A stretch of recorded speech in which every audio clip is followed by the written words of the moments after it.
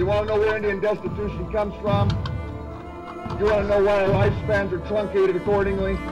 You want to know why our children are so desperate that they are committing suicide at 14 times the national average? You want to know why all those things come together? There's a county on the Pine Ridge Reservation, Shannon County. Shannon County has been the absolute poorest county in the United States for 50 of the last 50 years.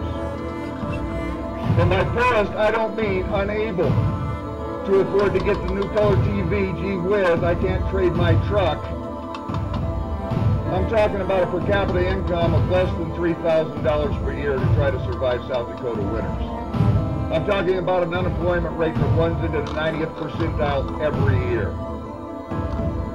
I'm talking about a life expectancy that's 1/3 shorter, generation in, generation out, than the average American. 1/3 truncation of a lifespan, and that's the overall data with regard to reservation-based Native North America. Urban-based is not appreciably better. That's 35th percentile attrition of the population every generation for the last 5 generations. I don't know how you define a genocidal impact of policy imposition, but that comes real close in my book. Okay, I call it genocide.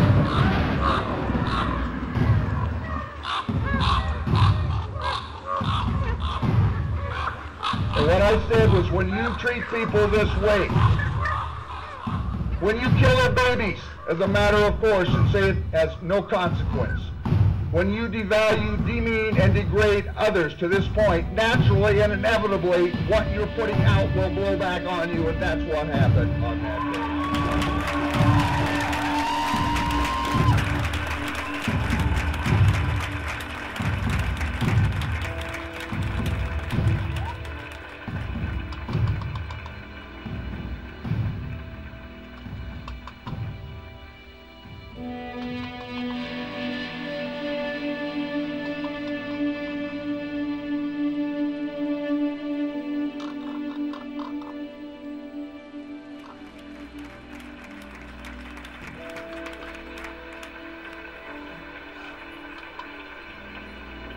If you want to be secure, if you want to be able to live a human life in all of its full dimension, if you want to have the security of that to pass it along to your children, if you want to be valued, in other words, as a human being, I don't want to get biblical here, but do unto others as you would expect to have done unto yourself. That's my first proposition.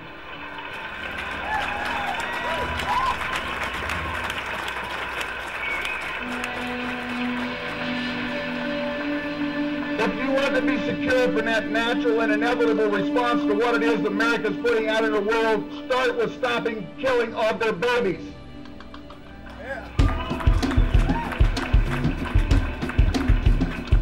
Afford them the fundamental dignity of being human, not collateral damage.